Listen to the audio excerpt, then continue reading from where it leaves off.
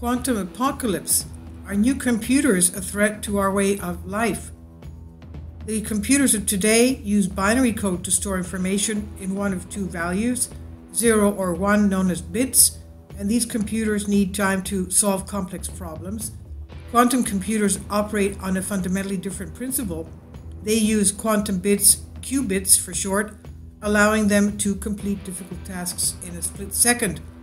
The superpower of quantum computers gives them the ability to decipher information 100,000 times faster than the ones typically used today, and that could present significant security risks to classified and personal data, according to the BBC. The vulnerability of encrypted data to quantum systems, if they are to one day become widespread, may cause what the scientists are calling quantum apocalypse. Everything we do over the internet today, from buying things online, banking transactions, social media interactions, everything we do is encrypted, said Harry Owen, Chief Strategy Officer at Post Quantum. But he says once a functioning quantum computer appears, that will be able to break that encryption. He said it can be almost instantly create the ability for whoever's developing it to clear bank accounts, to completely shut down government defense systems. Bitcoin wallets will be drained. In the meantime, the widespread implementation of quantum computers is not as close as it might seem. The current level of technological development allows the creation of computers with a large number of qubits, but the real challenge is related to the stability of these systems.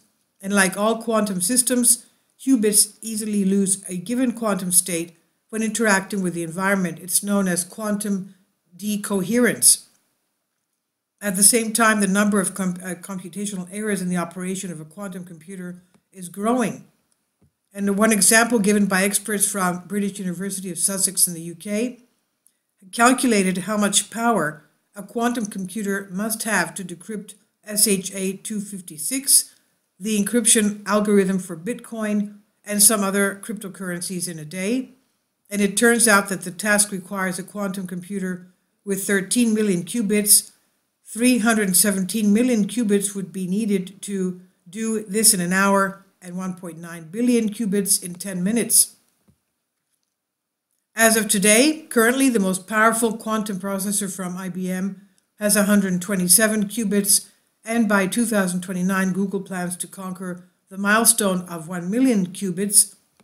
Nevertheless, governments are already taking steps to prevent technology's potentially destabilizing effects by creating lists of firms and hacker groups that are able to break encryption or develop unbreakable encryption. Of course, hacker groups are, growing in leaps and bounds every day.